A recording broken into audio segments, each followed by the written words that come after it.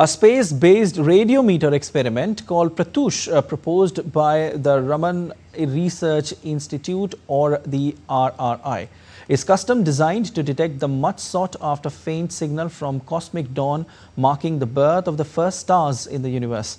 The team has built a laboratory model of their radiometer to demonstrate its suitability for detecting the faint cosmological signal. Currently in its pre-project studies phase, the final form is expected to orbit the moon, collecting scientific data from its pristine far side. The experiment is a response to an announcement of opportunity from ISRO for astronomy payloads.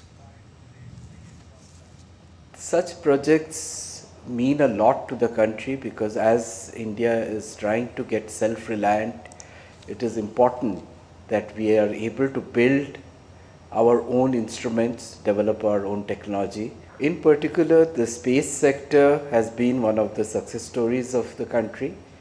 The project we are discussing here aims to detect a very faint signal that comes from the very first stars and galaxies in the universe, and this signal has never been detected. We have proposed this experiment called PRATUSH to ISRO, and currently we have developed the laboratory model